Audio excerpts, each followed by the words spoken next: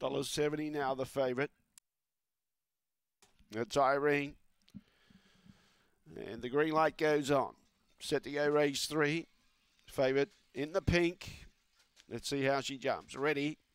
Away. She jumped okay, but she found a little bit of traffic after that, and better away was Yarramundi Turbo. But in the meantime, pushing through and finding the lead here was Bella's Flower. Favourites in a bit of strife, needs to make some ground. Aston Scepter behind those with Sebastian Prince running on out very wide. Yarramundi Turbo, Blue Zoo and Irene at the tail end of the field, but Bella's Flower is going to be too good.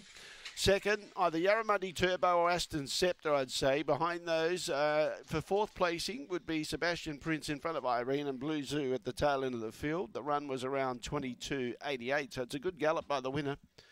22.88, Bella's Flower does a PB here today. Pounced on the lead and kept the lead quite comfortably. She's had 7 previous runs here. And previous best was 23.31, so clearly a personal best for Bella's Flower here today, with a 22.88 coming up as the time.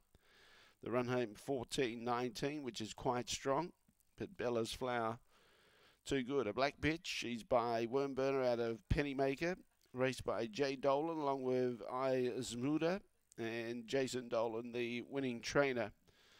Photo for the minors, pretty tight. Yarramundi Turbo and Aston Scepter. Yarramundi Turbo surged in the middle and made it interesting.